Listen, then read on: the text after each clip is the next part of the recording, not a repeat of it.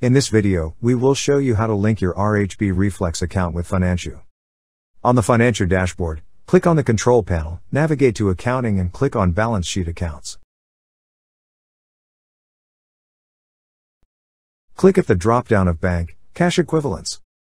At the bank account number 1, MYR, click on View.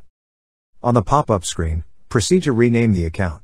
You may change the name of the bank account to RHB Reflex or your bank account number. Then, click on Save.